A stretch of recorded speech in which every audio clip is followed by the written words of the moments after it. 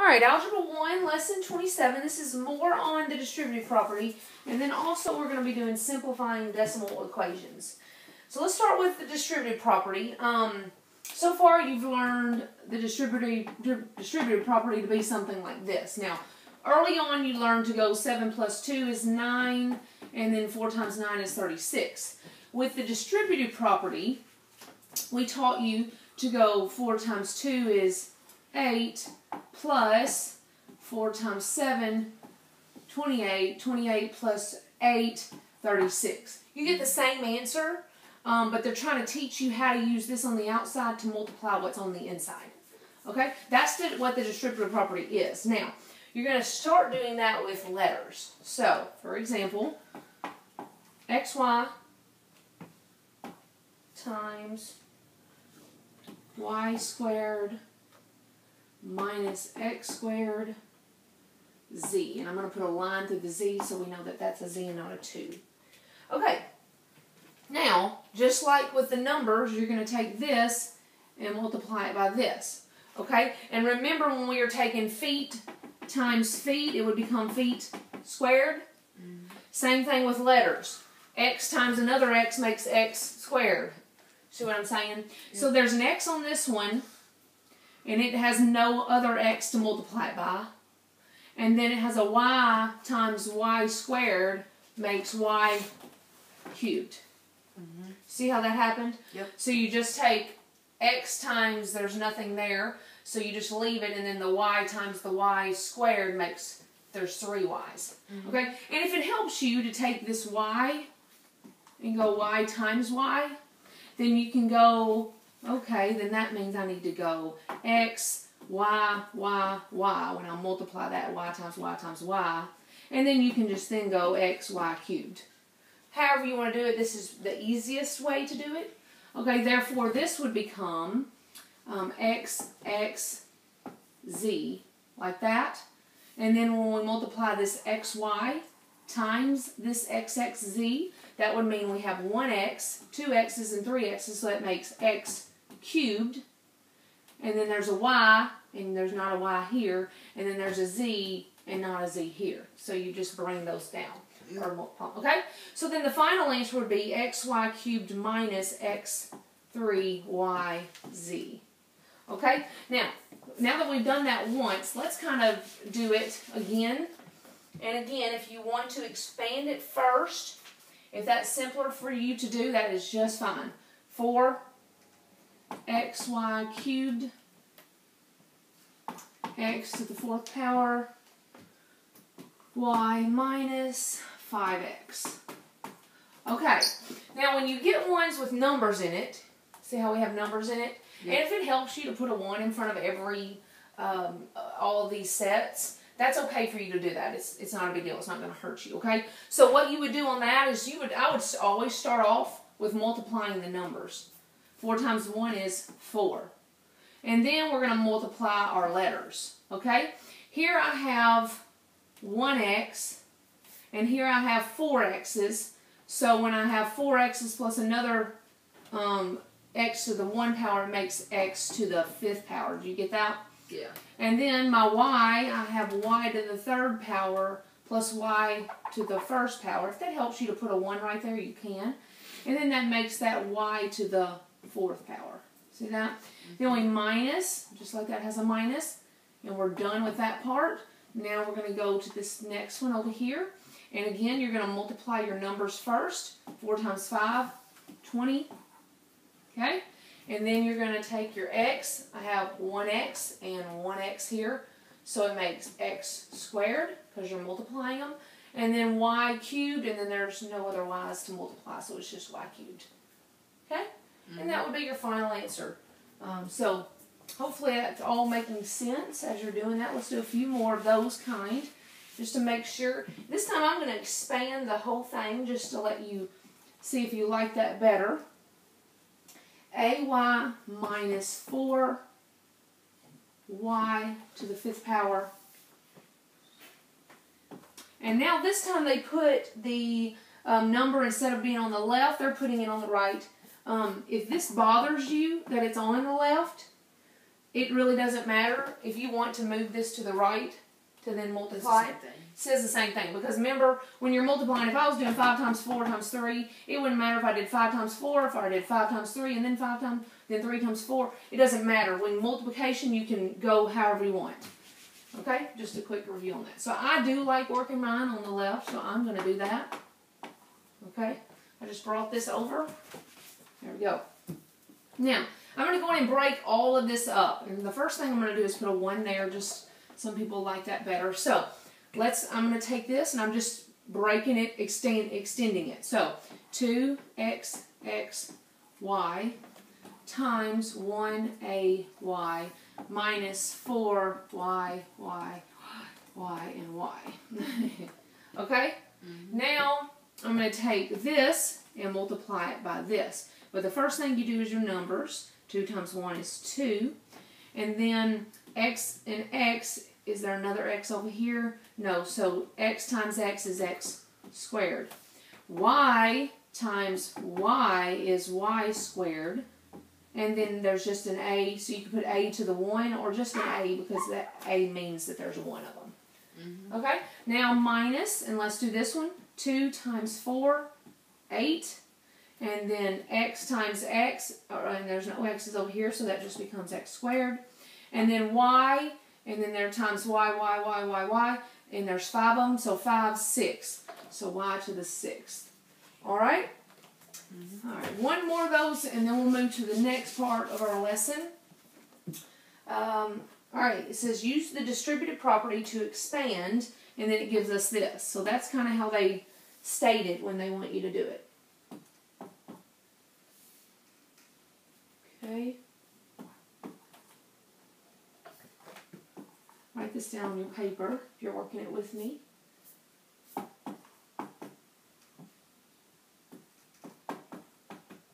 Okay. Here we go. This time I'm not going to extend. You still can if you want to. Just take and break this up. So I'm going to take this and go to this one.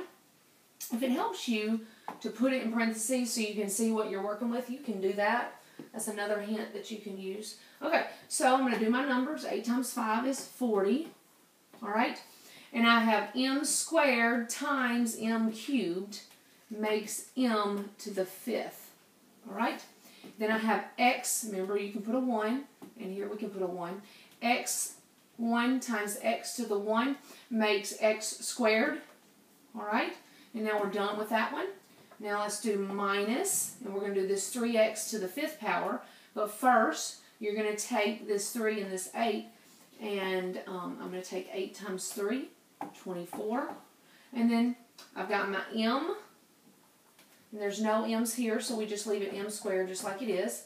But my x's, there's an x1 times an x5, so x to the 5th power times x to the 1 power makes x to the 6th power. Okay, done with that one. Now we're going to bring down plus, and then we're going to do this 2x. So let's do our number first. 8 times 2 is 16. And then we've got m squared times no more m, so it just stays m squared. And then x1 times x1 makes x squared. So, you get 40m to the 5th power x squared minus 24m squared x to the 6th power plus 16m squared x squared. Hopefully that all makes sense. Okay, so that's how you do the expansion on those. Alright, the next part of the lesson is on simplifying decimal equations. Alright, and basically this is kind of a continuation of what we did a week ago, so, but using decimal numbers. 0.4 plus 0.02 m equals 4.6. Okay, based on this, what would I have to do first? Do you remember what we're trying to do? Get the m by itself. Yes, get the m by itself, but first it's with something, so we have to leave it with that first. So we move the 0.4 to the other side. Yes, so since this is plus 0.4, when we move it across the equals, it becomes minus. So, I'm going to bring this down. 0.02 m equals 4.6. And then when I bring this 0.4 over, it becomes minus 0.4. Done with that. Alright? Now let's go ahead and work this problem, and I'm just going to look over here just so I don't have to do the math of it. Actually, they didn't do that. So, okay, we'll just do it. 4.6 minus 0.4. So, yeah, 4.2. Okay, so we get 4.2 right here. Now it becomes 0.02 times, remember what that means when a number is next to a letter, times m equals, remember that? Yep. So now we're trying to get the m by itself. So this times 0.02 becomes what? It becomes divided by. The opposite of timesing is multiplying or dividing. So this times 0.02 has become divided by 0.02. So if you were to see that, it would become 4.2 divided by 0.02, right? Yep. And then we'll move our decimal 1, 2. We'll move our decimal 1, 2. Add our 0 in there. This is kind of getting in the way. Okay, move my decimal up. And then we end up getting 2 goes into 420. So let's see, that's going to end up being, oops, 210. 210. Okay, so m equals 210. Got it? Okay, now let's do a few more just to make sure you're getting it. Alright, this one says, there's only 2 of these problems, so that's good. It doesn't keep going on and on and on. Okay, 0.002, and they're using the letter K instead of an X, plus 0.02 equals 4.02. Alright. Okay, I kind of do like how they are making this, and if this makes sense to your brain, you can do it like this. Do you see how I'm moving? I can move this decimal, Isaac, and I can go 1, 2, 3, and that becomes a whole number 2. But if I do that to this one, I have to do that to all of them. So then if I go, there's 3, 1, 2, 3, 1, 2, 3. What goes here? 2, 0. And then 1, 2, 3 becomes that. So every number just becomes a whole number rather than a decimal number. I do like that they're doing that. And if you want to do that, you can. So this will become 2K plus 20 equals 4,020. See how much simpler that looks? If that doesn't make sense to your brain, just work it normal with the decimals. Okay? So again, we're just trying to get the K by itself, but first it's with this 2. So we leave it. So this plus 20 moves over here and becomes minus 20. So then we get 4,000. Because 4,020 minus 20 is 4,000. Okay, so then I got 2K equals 4,000. And then I want K by itself, so this says 2 times K. And now I'm going to take the K by itself, and since it says times 2, divided by 2. And so then K would equal 2,000. Okay? Now, regardless, if I were to do that with decimals, I would still get this answer. Okay? So you can do it however you prefer, but that is a simpler way. That is lesson 27. Let's do problem F in the lesson practice. It is a little bit more confusing, and it's not taught in the lesson. It definitely needs to be taught. So, 0.7m plus 0.6m equals 3.4. Okay, do you remember when we were doing like terms, and I would say you have to combine the like terms? Well, this is like 0.7 monkeys plus 0.6 monkeys. Yeah. Let's go ahead and combine the monkeys because that's the m's. Yeah. You see? So, you're not multiplying the m's because this isn't multiplication. This is adding. Yeah. See that? So, you're adding. So, this is, you have to see whenever you're adding letters, when you're adding, you have to see them as zoom animals. Remember how we talked about that? So, this is 0.7 monkeys plus 0.6 monkeys, and that becomes 1.3 monkeys, right? So, then this 1.3 monkeys equals 3.14. Now, we want the m by itself, this 1.3 times m. Okay, and so we want to say m equals 3.14, and since this is times 1.3, we're going to divide by that, divide by 1.3. See that? And so then we're done with that, and then M equals, and then we could actually do that problem. Okay. Okay? So it is tricky. I would have gotten confused as well.